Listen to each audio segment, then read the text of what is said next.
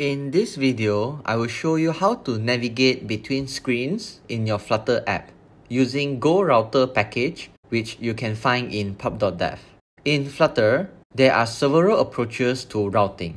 One of them is GoRouter, a declarative and minimal routing system built on top of Flutter's router API. GoRouter package provides a convenient URL-based API to navigate between different screens. To use this package, add the latest package dependency into your Flutter project.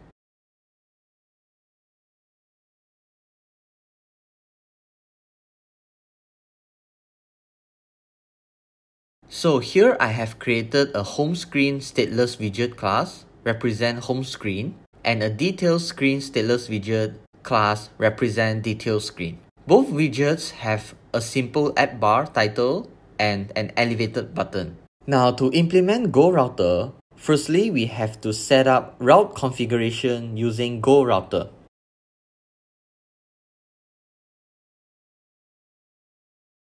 GoRouter takes a list of GoRoute object. Each GoRoute object represents a single route. We have to specify the path parameter of the route, and builder parameter will be responsible to return the screen widget. So for the first route, I will return home screen widget.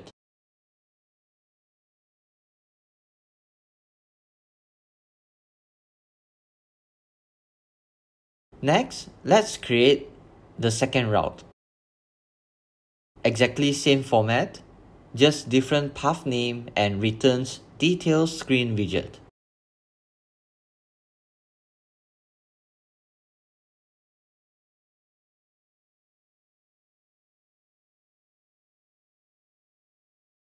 Now if you are using GoRouter on handling navigation, you have to use material app.router rather than material app. In the router config parameter, pass in the router configuration that we had set up just now.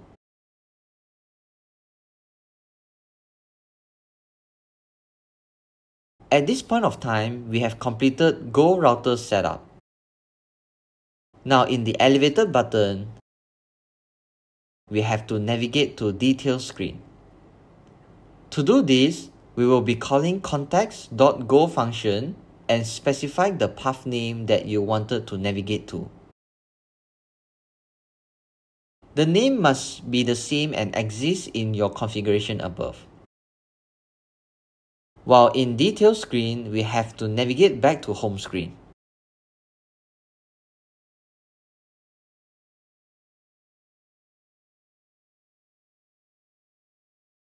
Now let's try it out in the simulator.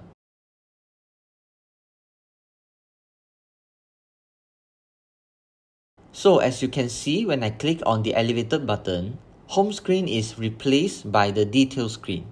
Same goes to the detail screen button, which home screen will replace the detail screen.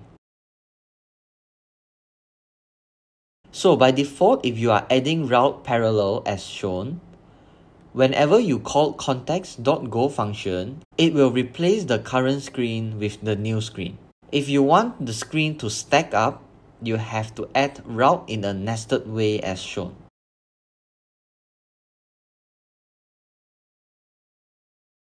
Now let's try it out in the simulator.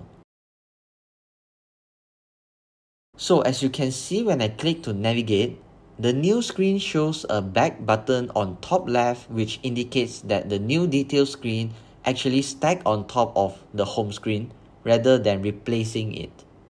Next, I will be showing you how to pass parameter value while navigating. For example, I add a new string parameter to the details class constructor. So whenever details class widget created, it needs a string parameter together. I will modify the body code to display the string parameter value passed into this widget class constructor.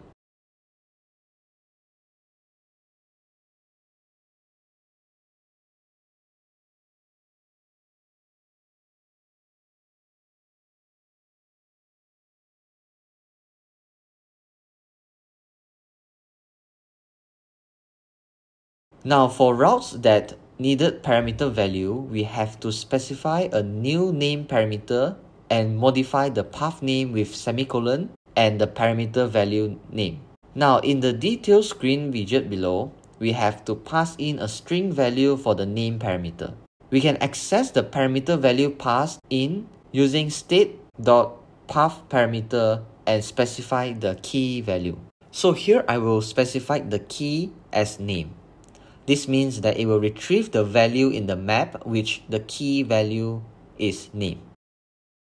Now coming to our elevated button function, we can no longer use context.go function. Instead, we have to use context.go_name function, which provides a path parameters. These path parameters accept a key value pair.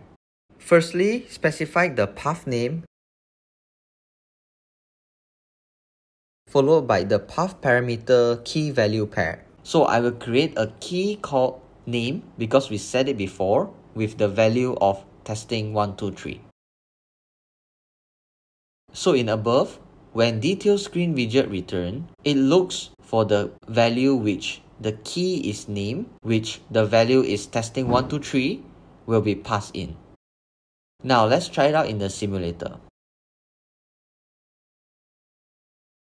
So as you can see, when I click on the elevated button to navigate, you can see that testing123 is passed into detail screen and display in the text widget.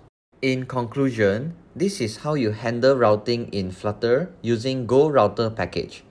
GoRouter approaches is highly recommended if you are building Flutter web. If you have any question on implementation, feel free to comment below. Don't forget to like the video and subscribe to our channel. See you in the next tutorial.